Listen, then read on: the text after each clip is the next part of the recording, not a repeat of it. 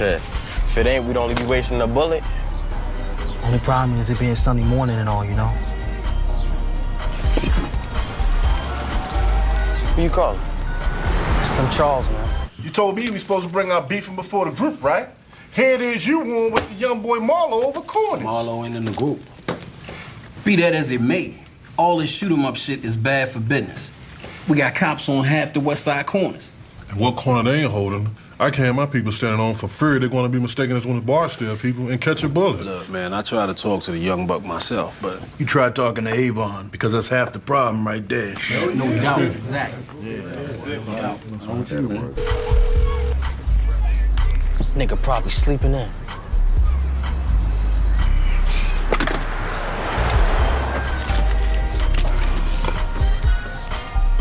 Fact is, Stringer, your man needs to reconcile himself to this new way of thinking. Now, you could remind him that, like everyone else in this room, he benefiting from my connect and from the wholesale price we got by throwing in together. I mean, he know that. Come on, Joe. Well, so now we coming to him for help with a little something. He need to just back the fuck off and let the young gun keep his corners. And you said yourself it can't be about territory no more. Old habits die hard. Who this? Yeah, it's me.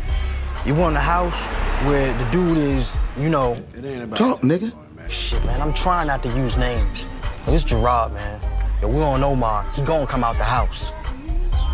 As you know, I ain't trying to lose no niggas on them corners either, but it's a two-way street, you know?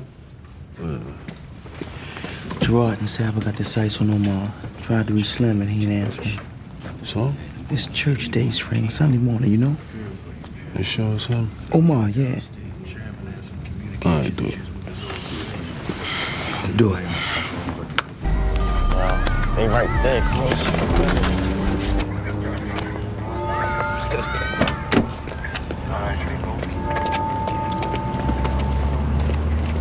Oh, my goodness. Oh, my goodness.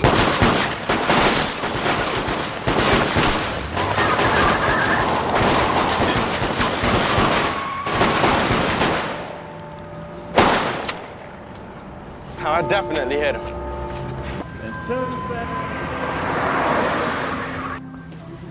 On a Sunday morning. We called to ask. Shamrock said to go. On a Sunday morning. Y'all try to hit a nigga when he taking his wrinkled-ass grandmas to pray? And y'all don't hit the nigga neither?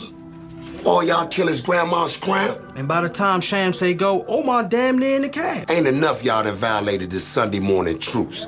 No. I'm standing here holding a torn-up church crown of a bona fide color lady. Do you know what a color lady is? Not your mom's for sure. Cause if they was that, y'all would have known better than that bullshit.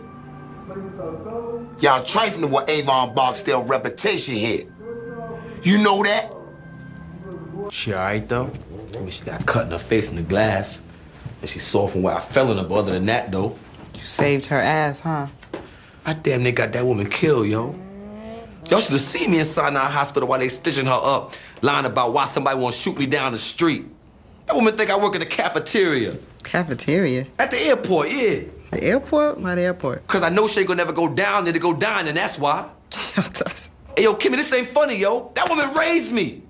And for as long as I've been grown, once a month, I've been with her on a church Sunday, telling myself ain't no need to worry because ain't nobody in this city that low down to disrespect a Sunday morning.